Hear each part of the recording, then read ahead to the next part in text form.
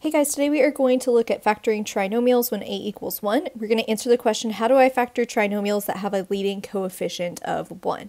So trinomials is when we have three terms. They're going to look similar to this. And when we factor them, we're trying to figure out what two binomials multiplied together equal this trinomial. So let's go backwards. Let's multiply a couple of binomials using FOIL and see if we can spot any patterns. Okay, so I'm going to do x plus 2 times x plus 6. You can use FOIL or box method. I'm just going to use FOIL. So first times the first is x squared. Outer times outer is 6x. 2 times x is 2x. And 2 times 6 is 12. And then when I simplify that, I get x squared plus 8x plus 12. Okay, so I had the numbers 2 and 6, and then I ended up with 8x and 12. So think about how 2 and 6 can relate to 8 and how it can relate to 12. Well, I know that 2 times 6 is 12, which is how I got that. And then to create an 8 out of 2 and 6, I added those together. And 2x plus 6x was 8x. So 2 plus 6 equaled 8, which was that first number. And then 2 times 6 equaled 12, which ended up being C. So let's see if that same pattern happens with this next binomial. I'm going to use FOIL. So first times the first is x squared. Outer times outer is negative 3x.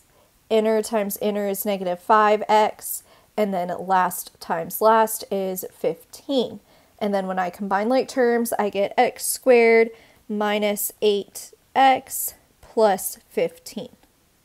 So my numbers in the binomials were negative 5 and negative 3, and then I ended up with negative 8 and 15. So the 15 makes sense. Negative 5 times negative 3 was 15. And then negative 5 plus negative 3 is negative 8, which is that B term. So the same pattern happened here. I did negative 5 plus negative 3, and that's how I got the coefficient of x, negative 8. And then I did negative 5 times 3, negative 3, and that's how we got 15, or that C value. So that is the pattern when we multiply the binomials. We end up with a trinomial x squared plus bx plus c, and b is the numbers from the binomial added. And then C is the numbers from the binomials multiplied. So we can use this pattern to help us go from a trinomial to the binomials that multiplied to get that trinomial. This was n plus m, and C ends up being n times m. So here's those steps in a little bit more structure. Remember, we always want to check for a GCF first when we are factoring. And to factor this, to figure out what two binomials multiply to this, we need to find two numbers that add to B and multiply to C. I like to set up an X like this just to help me keep my numbers straight. You do not have to do this. It just helps me visualize it. And this can be the hardest part, coming up with those numbers. So if you set this up and you put the number that you need to multiply to here and the number that you need to add to here, it can help you just visualize it a little bit better. And then after you get those two numbers, you figure out what two numbers add to B and multiply to C, you are going to use those values to write your binomials. And then we can always check by distributing with FOIL or the box. Okay, so let's start with this first one. I need to figure out what multiplies to 14 and adds to 9. Okay, so I'm going to set up my little x. I need to figure out the numbers that multiply to 14 and add to 9. If you are not sure, then start listing out factors of 14. I know 1 times 14 is 14. 1 plus 14 is not going to be 9. 2 times 7 is 14. That will work because 2 plus 7 is 9. So now I'm going to put 2 and 7 in my x right there. So those are the numbers that I can use to write my binomial factors.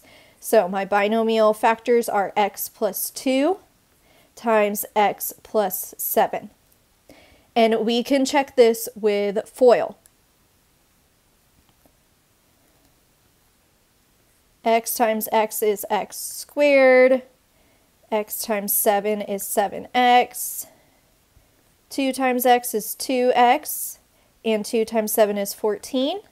So I get x squared plus 7 plus 9x, because 7x plus 2x is 9x, plus 14, which was what I got up here. So I know that I did this correctly.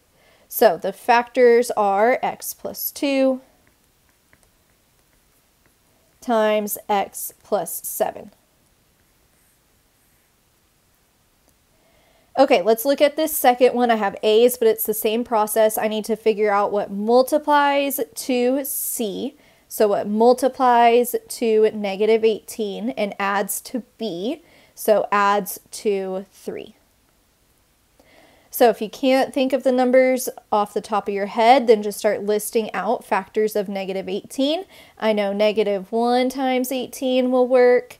That doesn't add to 3 though. Negative 2 times 9 does not add to 3. Negative 3 and 6, oh, that will add to 3. So negative 3 and 6 are the magic numbers. So that means that my factors are a minus 3 times a plus 6.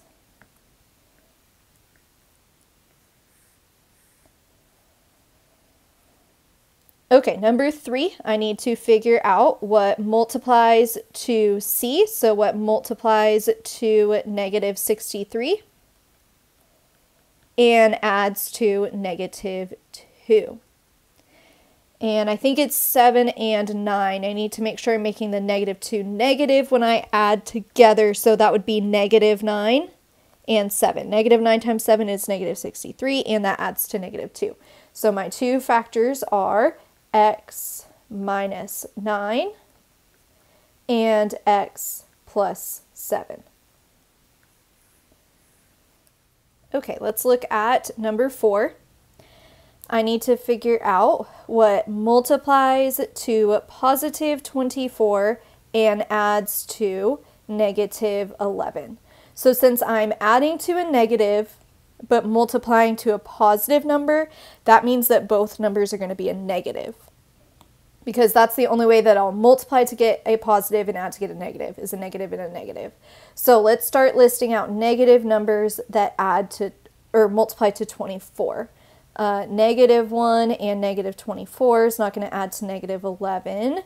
Negative 2 and negative 12, that will not add to negative 11. Negative 3 and negative 8, that would add to negative 11. So those are the two magic numbers, negative 3 and negative 8. So that means my factors are x minus 3 and x minus 8.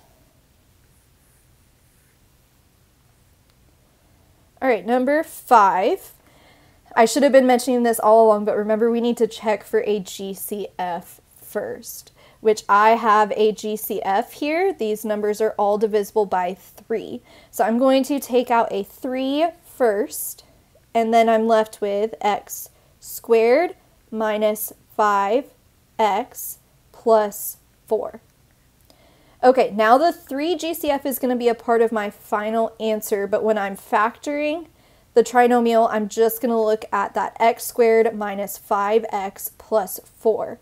So I'm going to figure out what multiplies to 4 and adds to negative 5, which would be negative 1 and negative 4. Negative 1 times negative 4 is positive 4. Negative 1 plus negative 4 is negative 5.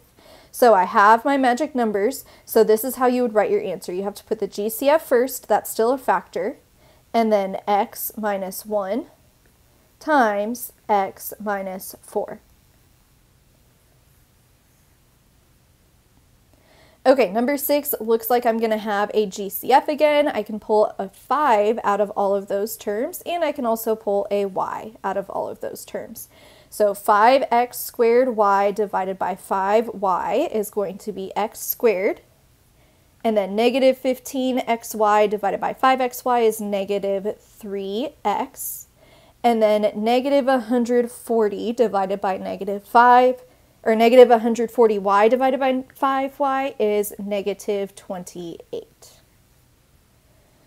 Okay, so now I'm going to factor that, figure out what multiplies to negative 28 and adds to negative 3. And I'm going to list these out. I know one needs to be a negative and one needs to be a positive to get that negative 28 when I multiply. So negative 1 and negative 28 wouldn't work. Negative 2, negative 14. Oh, it would be negative 1 and positive 28. That still won't work.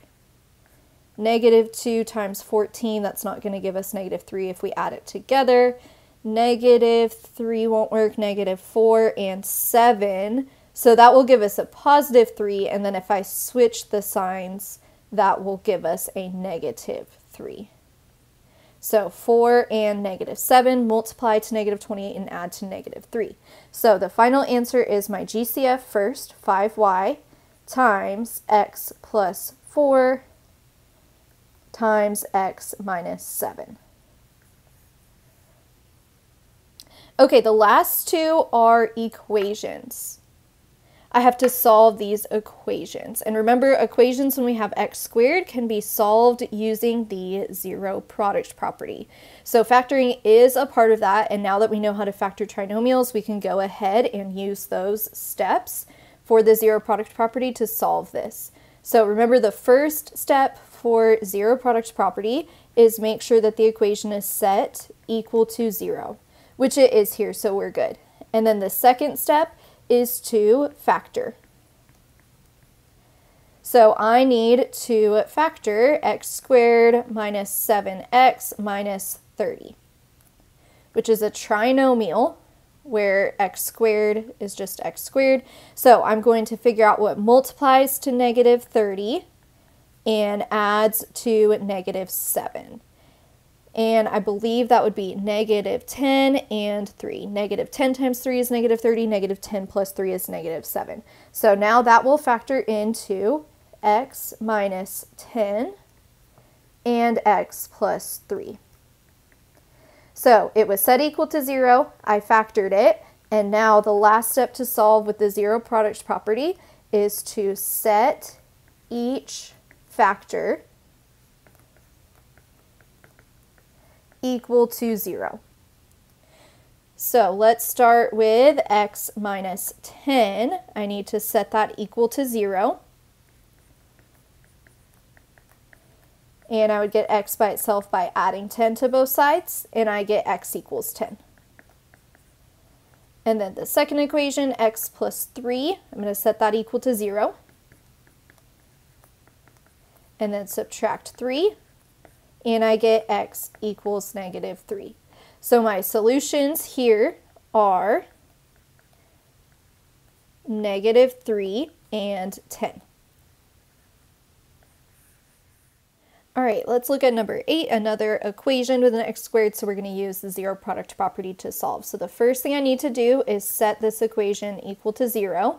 So I'm going to subtract 24 from both sides. That'll be the easiest way to set it equal to 0. And I get 2x squared minus 8x minus 24 equals 0. So it's set equal to 0. Then the second step in zero product property is to factor. So before I can factor this trinomial, I notice that all of the coefficients are divisible by 2. So I'm going to take out a GCF of 2. And I'm left with x squared minus 4x minus 12 equals 0. Now I am going to factor that trinomial by figuring out what multiplies to negative 12 and adds to negative 4.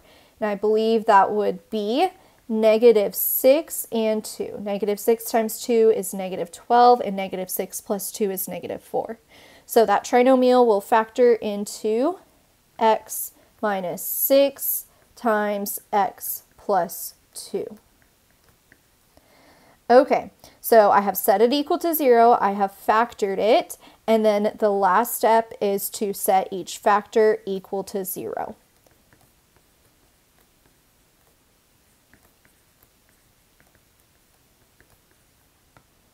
So let's start with x minus 6. I need to set that equal to 0.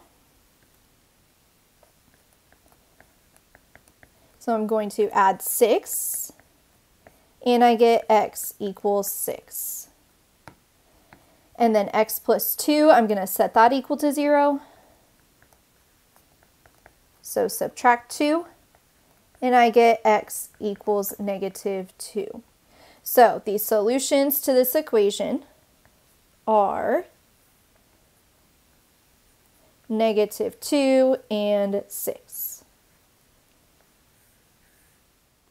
Okay, there was one factor on this problem that I forgot to look at. So we did x minus 6 equals 0, and we did x plus 2 equals 0. 2 is also a factor, but let's look at what happens if I set 2 equal to 0. That is not true. There's nothing I can solve for to make that equation true. So we just kind of throw that out. So according to the zero product property, this could be 0, but if I set it equal to 0, that doesn't work. 2 is already 2. There's nothing we can substitute in.